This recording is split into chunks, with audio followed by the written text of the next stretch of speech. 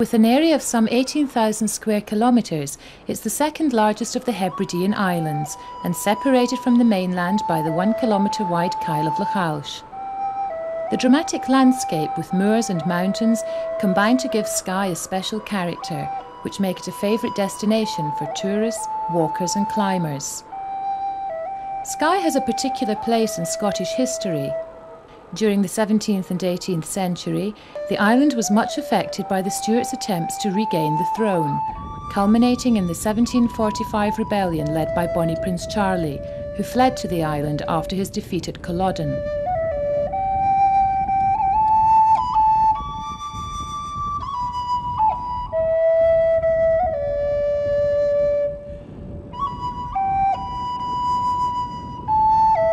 Against this background of history, legend and landscape, the linking of Skye to the mainland is a challenge with many facets. The island is currently served by a ferry, which, despite recent upgrading of the vessels, can't cope with summer peaks and is subject to interruption due to bad weather in winter. This service will be replaced by the Skye Crossing. 2.4 kilometres long, the link skips over two small islands with the 200-metre long Carrick Viaduct and the 400-metre wide shipping channel with the 570-metre long main Skye Bridge, which may come to be known as Drochad nan Éileann in Gaelic. The construction contract for the Skye Crossing was awarded to Miller Civil Engineering and Dywidag of Germany in joint venture.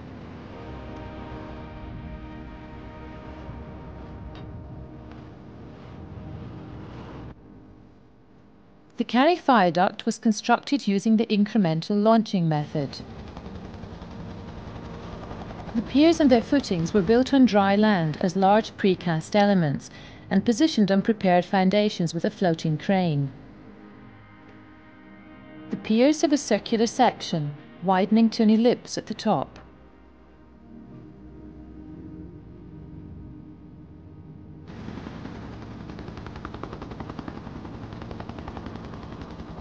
The elegant piers and the shallow deck both contribute to the overall elegant appearance.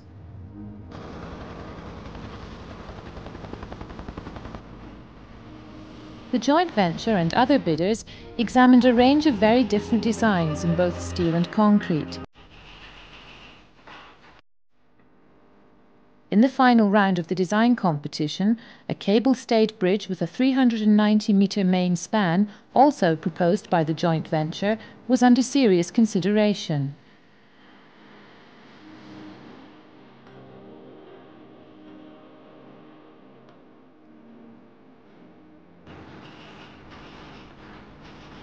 However, in the event, the cable-stayed design was abandoned in favour of the arch, which was considered to be more appropriate in this environment and was also more cost-effective.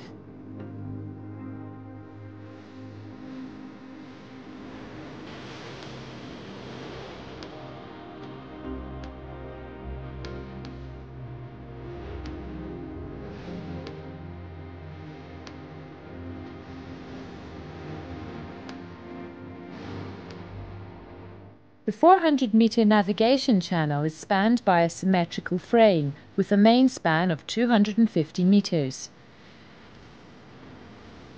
A major feature of the design concept was the use of the free cantilever construction method.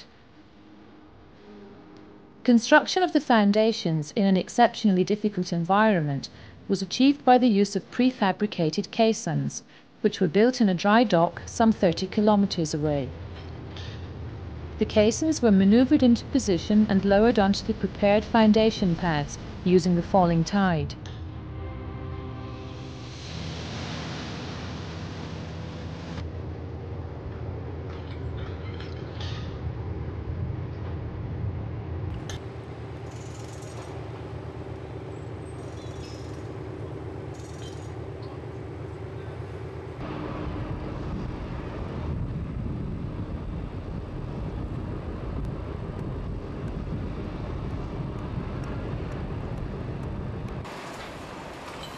The pier tables for the free cantilevering operation are eccentric and are stabilised by a temporary pier on the land side of each main pier. The height of the superstructure at the pier of 12.5 metres and the complicated geometry of the section placed extreme demands on the contractor.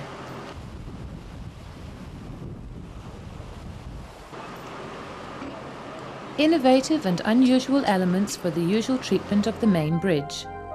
The bottom corners of the box section are chamfered at 45 degrees, reducing the visual height of the deck.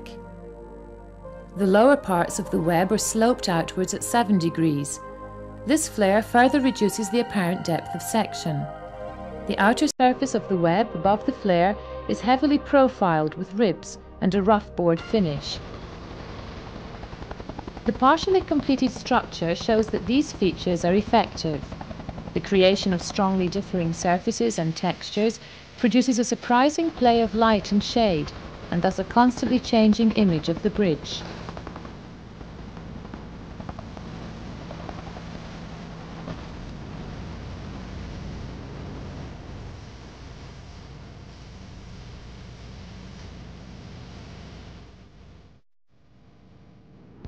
From the pier table, the cantilevers can be constructed to a length of 111 metres, at which point a second temporary support is required.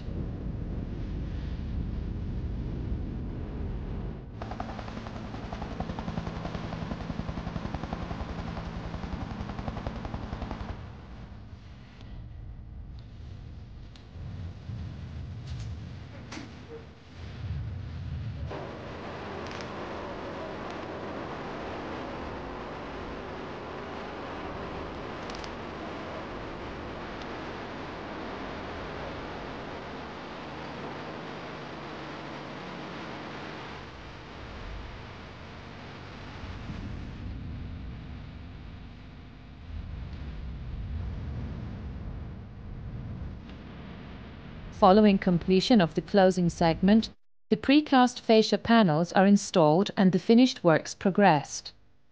With redistribution of moments within the structure, the superstructure is lowered onto the bearings at each abutment and the temporary piers removed.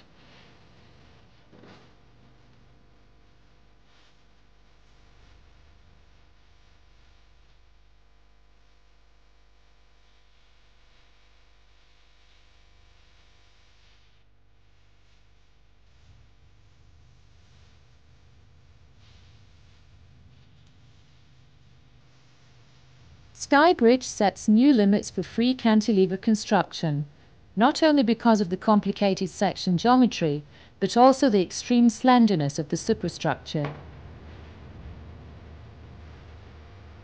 The contractor, Miller-DYWIDAG joint venture, was also tested to the limit and has succeeded in constructing a truly remarkable structure, a further milestone in free cantilever construction.